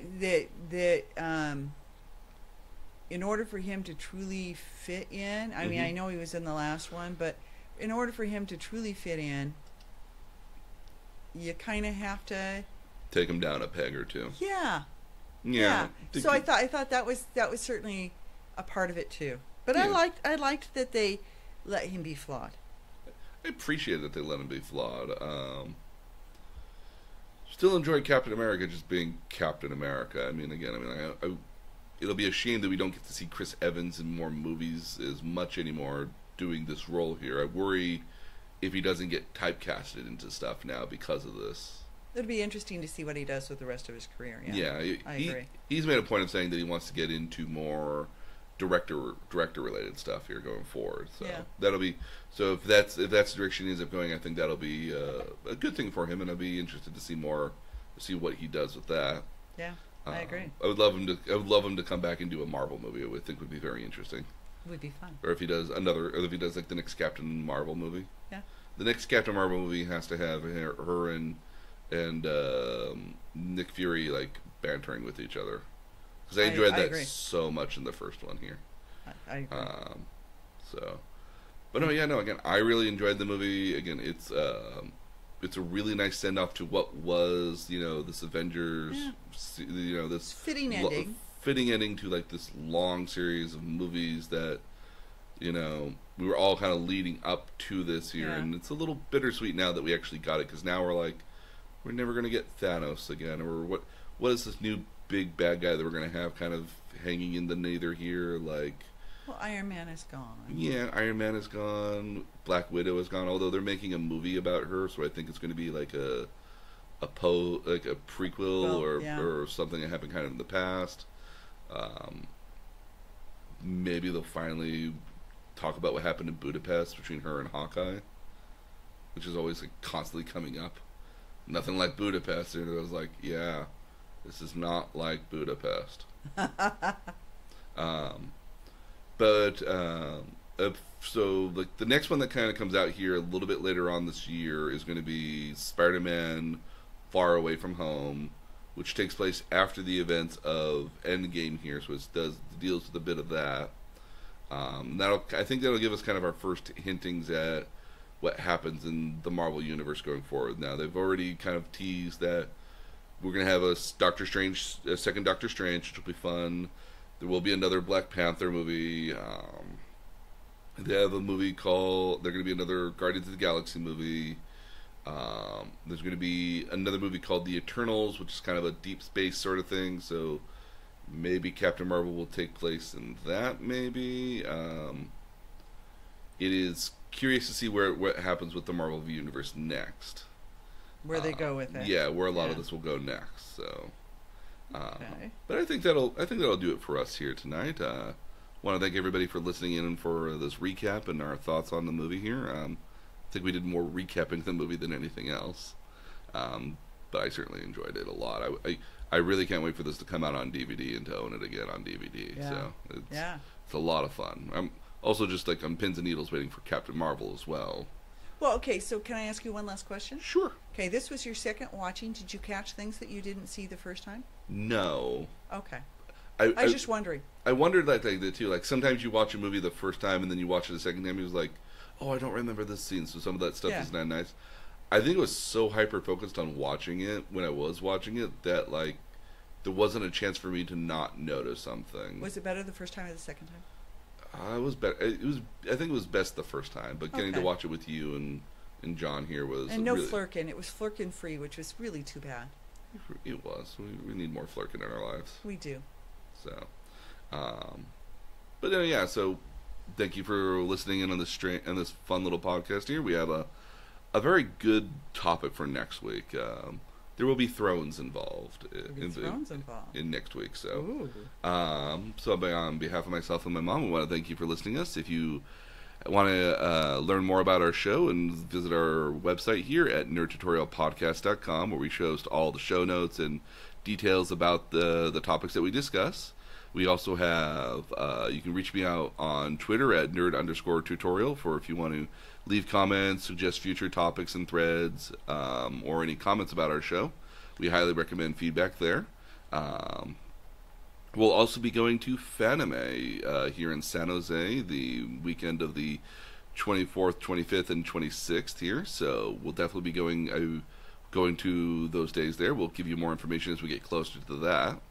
And on behalf of myself and my mom, well, thank you so much. We'll see you guys next time. Bye.